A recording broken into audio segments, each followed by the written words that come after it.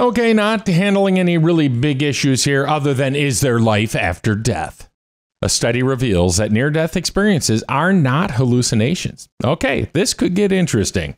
That in a report at Study Finds, so be sure to like and subscribe below for the latest. Now, if I had the answer to this one, I would probably be independently wealthy or the good Lord himself, and trust me, I'm neither. I had to tell you that. It's a question people have been asking throughout time, and the answer is still a mystery. Now, a new study exploring what people experience when they're close to death has come to one important conclusion. Near-death experiences are a real thing, even if we can't explain them. Kind of like Madonna's latest duck face selfie, am I right?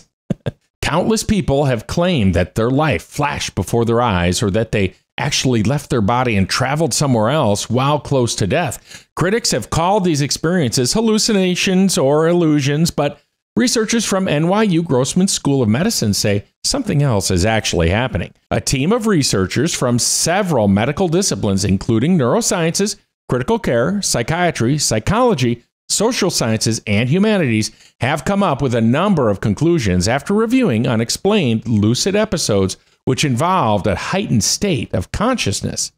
So, really trying to find out what exactly a near-death experience is. The main finding is that these events don't have much in common with the experiences someone has if they're hallucinating or using a psychedelic drug. Instead, people who have a near-death experience typically report 5 different events taking place: a separation from their body with a heightened, vast sense of consciousness and recognition that they're dying, or they travel to a different location. Some have said they have a meaningful or purposeful review of their life involving critical analysis of all their past actions. Basically, their life flashes before their eyes. Some say they feel they're going to a place that feels like home, and the feeling of returning back to life is the 5th. Researchers note that the near-death experience usually triggers a positive and long-term psychological transformation in the person. The team notes that people who had negative and distressing experiences while near death did not experience these kinds of events.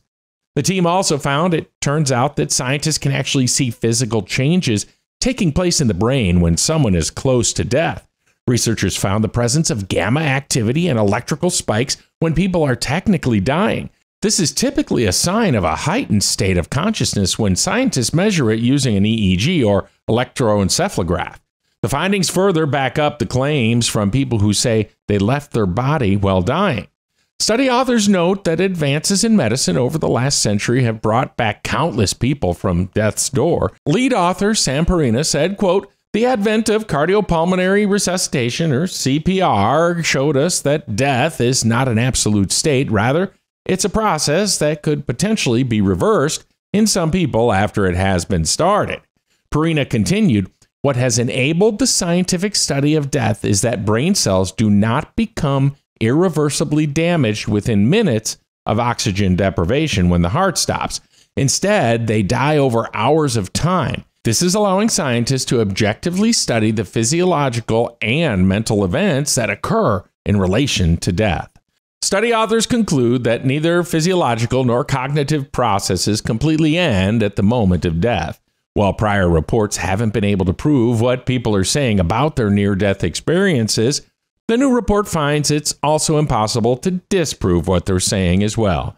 So, while I don't have the answer, it seems people are taking the question seriously, and each time we seem to get another nugget of info. I have faith that one day we'll all eventually find out. We have more info on this and other studies at our website. Just click on the link in the description below and head to studyfinds.com.